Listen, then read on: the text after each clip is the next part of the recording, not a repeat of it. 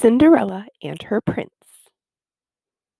Once upon a time, in a far off kingdom, there lived a young girl named Cinderella.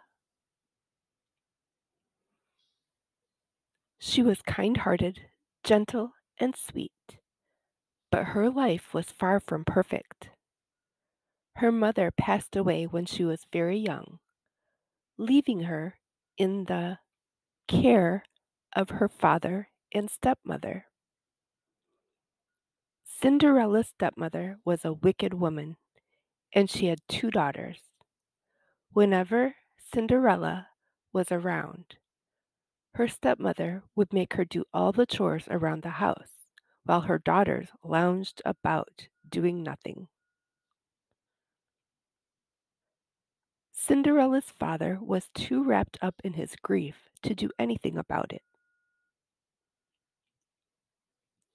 Cinderella spent her days and nights dreaming about a different kind of life. Instead of her tattered dress and sandals, she wanted to wear resplendent gowns and slippers.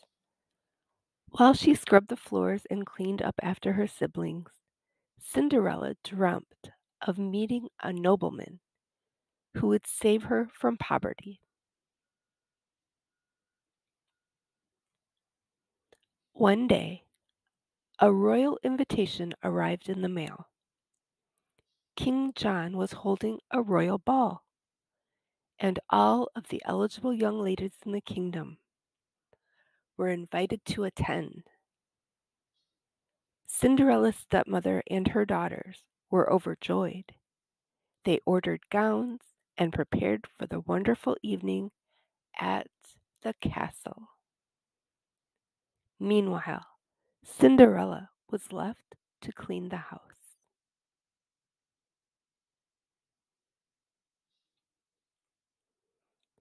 After the other women left for the ball, Cinderella was so sad that she began to cry.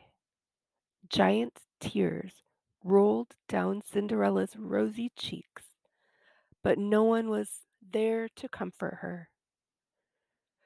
Suddenly, a bird appeared at Cinderella's window. Then, much to her surprise, the tiny bird changed into a fairy godmother. She said that she had been watching Cinderella's plight and wanted to help. The fairy godmother held a magical wand.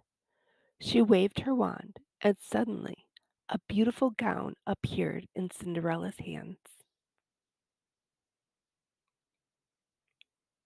She then waved her wand again, and a pair of glass slippers showed up.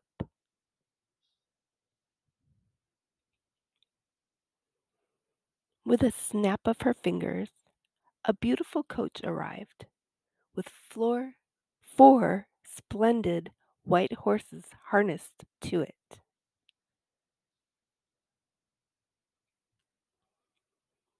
You must return home by midnight, warned the fairy godmother, or your coach will turn into a pumpkin.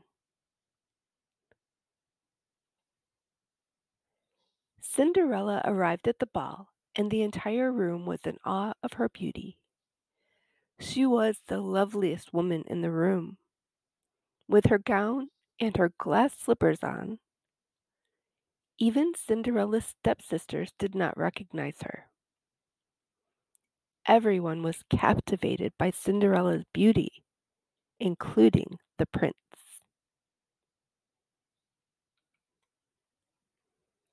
He asked her to dance, and they danced until the early morning hours of the morning. When the clock struck midnight, Cinderella remembered her fairy godmother's warning and ran away.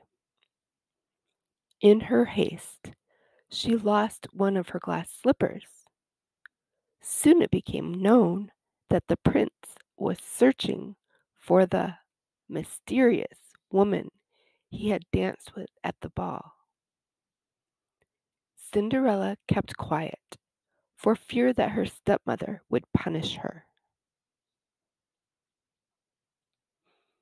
The prince searched for her everywhere. He went about the kingdom, looking for the woman who would fit into the glass slipper.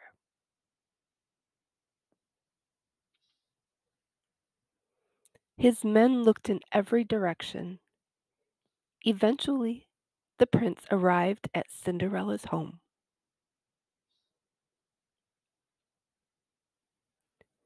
Cinderella's stepsisters tried on the glass slipper, but of course it wouldn't fit. "Is there anyone else in the home?" asked the prince.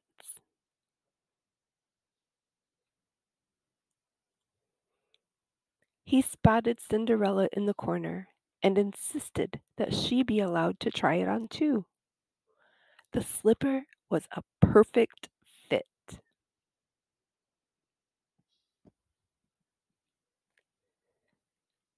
The charming prince fell in love with Cinderella and came back to see her again and again. On the first night, he gave her a diamond necklace.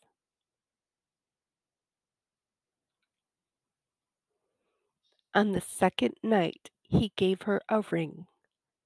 On the third night, he asked for her hand in marriage, and she said yes.